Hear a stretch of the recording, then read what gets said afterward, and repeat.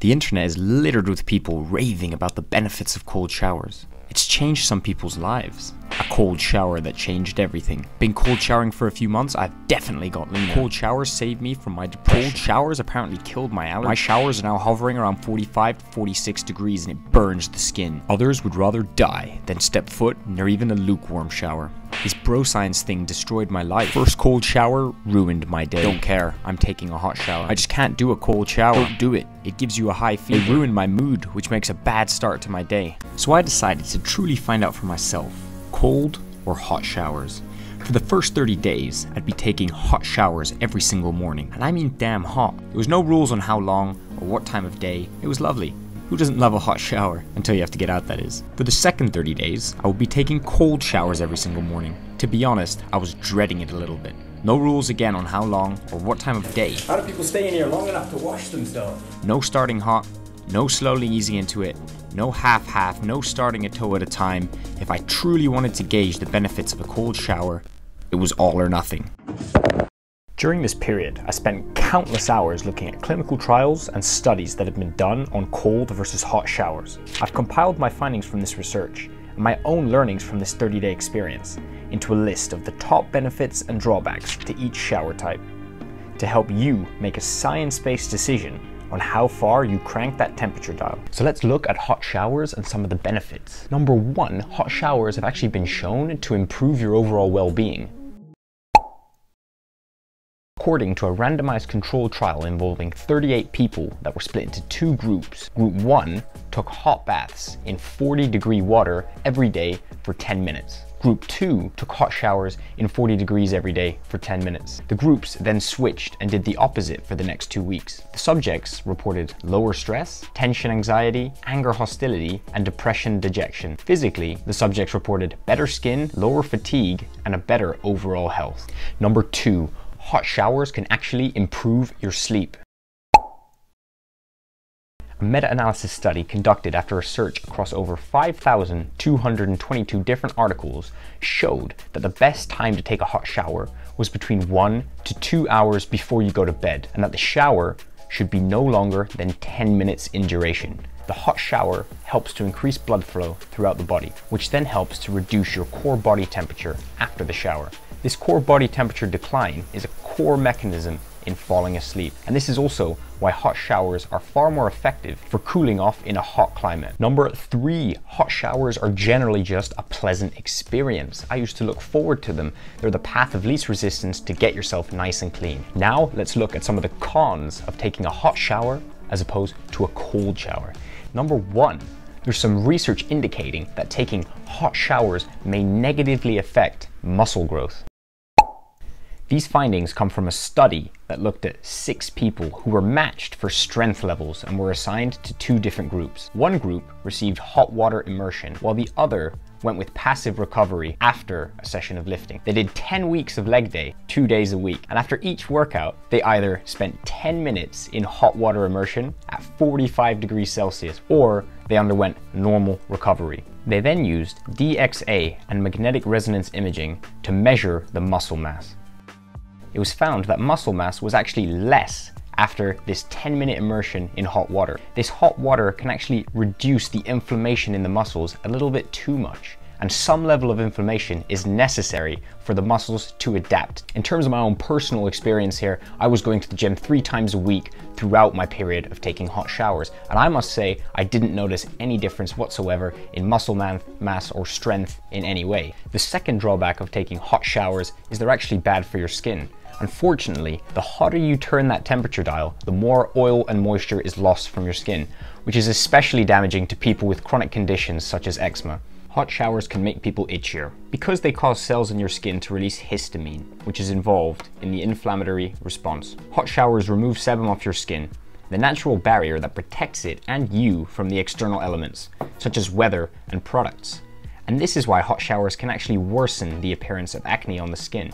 Drawback number 3 of taking hot showers. Hot showers can actually be damaging to your hair. The epidermis on the scalp has an outside fatty lipid layer for protection. This helps to keep germs out and keep water in. Hot water can wash away this outside fatty layer, leaving your hair dry and more prone to damage. According to respected dermatologist Dr. Pilang, hot water will not directly cause hair loss, but it can negatively affect the health of your scalp.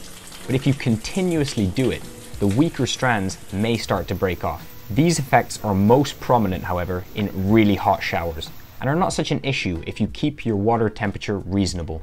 Personally, I kept my hot showers at a reasonable temperature. They say if you keep it under 40 degrees Celsius, you won't have any of these problems. So we've had a look at some of the benefits and some of the drawbacks of hot showers. But what about the dreaded cold shower? Well, cold showers have actually been shown to reduce sickness days. A study looked at 3,018 participants in the Netherlands, aged between 18 and 65, and they all had no experience with regular cold showers. For 30 consecutive days, they were either in the control group taking normal hot showers, or a group taking hot showers followed by a cold shower for between 30 and 90 seconds. And they found that these hot to cold showers resulted in a 29% reduction in self-reported sick leave from work, compared to the people that took hot showers. And when you asked all of these people what the biggest benefit they found was, they said it was an increase in perceived energy levels. Many reported it being similar to the effects of that cup of coffee in the morning. 91% of these participants reported the will to continue such a routine, and 64% of them actually did, despite all of them admitting it was very uncomfortable, which is perhaps the biggest indicator of a health or work benefit to taking these showers. Shockingly enough, one participant in the 90-second cold shower group actually died unexpectedly of a chronic pulmonary embolism 56 days after the trial finished. But don't let that put you off. Benefit number 2 of cold showers: they help you build mental resilience, discipline, and momentum in your day. Cold showers suck, but that's exactly why when you go ahead and do them anyway, you've tackled that first difficult task of your day. You've built that momentum. So when it comes to those other difficult tasks related to your diet or your work, you feel much more prepared. However, I must say, over time, over this 30-day period, I found the strength of this effect tended to diminish a little bit. Because in the first week, cold showers were really painful and it was really a mental barrier to get over. But by the time I reached day 25, day 28, they felt very routine and a lot easier to take. Benefit number 3, cold showers can help you to burn more fat. Yes, I'm not joking. Instead of busting your ass on the treadmill, you could be busting your ass in the shower. Research has shown that cold exposure in humans can increase the rate of fat burning. 6 young healthy males had their skin temperature reduced by 4 degrees Celsius. They wore suits through which 18 degrees Celsius water was pumped. This temperature, they found, was the best at reducing the skin temperature of the participants, while minimizing shivering. What they found was that the activation of brown adipose tissue, also known as brown fat, in the cold was not only associated with increased blood flow, but that it was also associated with a higher metabolism in the tissue, i.e. the burning of fat. However, the study is yet to prove that this is actually a viable method to burn fat over the long term. In other words, is taking a shower every morning really going to have a significant impact on your weight over the long term? In my personal experience with these cold showers, I'm not sure about fat loss, as I didn't measure it, although I did find I was squirming around and making a lot of noise in that shower as soon as I felt the cold water, so maybe that could help. Plus, I think the momentum I spoke about earlier and the discipline that you can build from cold showers could help you stick to workout routines or diets, which could indirectly help you to lose fat, even if it's not linked to the cold water itself. Benefit number 5. Cold showers may boost your immune response and have anti-cancer properties. Now, this is all to do with the way your blood composition changes when put under cold stress. The following study looked at 15 healthy subjects, 13 males and 2 females. They were recruited to participate in a 150-meter long swimming race in cold water. We're talking 6 degrees Celsius. Blood samples were collected the day before and immediately after the race, and the composition of their blood was evaluated. What was found the day after the race was that red blood cell count had increased by 4.7%, white blood cell count had increased by 40.6%, and the platelet count had increased by 25%. When the researchers looked more closely at this increase in white blood cell count, they found a strong increase in the number of neutrophil granulocytes. These types of white blood cell, to provide an oversimplified function, are responsible for ingesting, killing, and digesting microbial pathogens. Okay, cool, that's great, interesting, but does that actually have any relevance to us? Is this actually going to help prevent disease? And does it work if I take a shower every morning? Callum, you must be mad if you think I'm going to swim 150 meters every morning in the local freezing lake. Benefit number 6 of taking cold showers. From my personal experience, my cold showers were never longer than about 2 minutes max. Potentially my longest one was 5 minutes, whereas the hot showers were consistently more towards 10 minutes because it's comfortable. And in terms of energy bills, speaks for itself. So let's look at some of the cons of a cold shower. Well, I mean, the first and most obvious one is it's cold. It sucks. Cold showers suck. They're not particularly pleasant, and doing them every morning sucks even more. But at the same time, this is exactly where the biggest benefits lie. The second con of a cold shower is that there's no hard scientific evidence for some of these physiological benefits we've spoken about, such as burning more fat, increasing immune response, or reducing sickness days. All the science on these effects just points to a possible connection. These studies often have small sample sizes and are very subjective in their findings.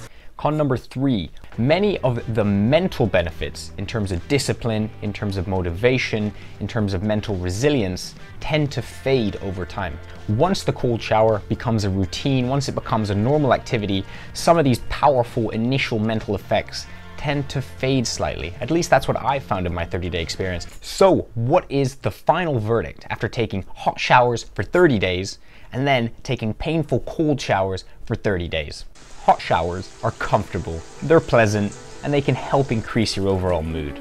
They help you to cool down and calm down and get a good night's sleep. And they're also a great option when you're feeling sick or under the weather. However, they may affect muscle growth, although the scientific evidence for this is weak. They can also affect your hair health as well as your skin health, with conditions such as acne, balding, and other skin and hair conditions being worsened by hot showers. Although it's worth considering that these effects are only found with burning hot showers. And so as long as you keep your shower temperature under 40 degrees Celsius, these effects should not be a problem. Hot showers are perfect for evenings, for weekends, for holidays. I found them great for a time when you just need to relax and unwind, when the pressure's off. Cold showers, on the other hand, help us to burn fat. They help us to save time and money, to improve our immune response. Apparently they can help us be less sick at work, which can increase performance.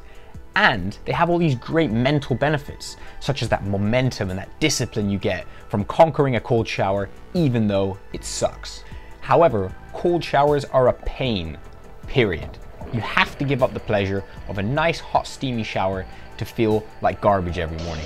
Plus, there's no hard evidence to show any of these physiological benefits actually happen with a cold shower as opposed to a cold bath. But if I've learned one thing from taking cold showers for 30 days, it's that the power of cold showers comes from how uncomfortable they are. Cold shower. The mental strength and mindset you build from forcing yourself to cold shower every day can help you build muscle, help you lose fat, increase energy levels, build savings, save time, and improve so many aspects of your life. And it has nothing to do with the cold shower itself. So let me know down below if you're considering changing to a cold shower. And maybe a cold shower might just change you.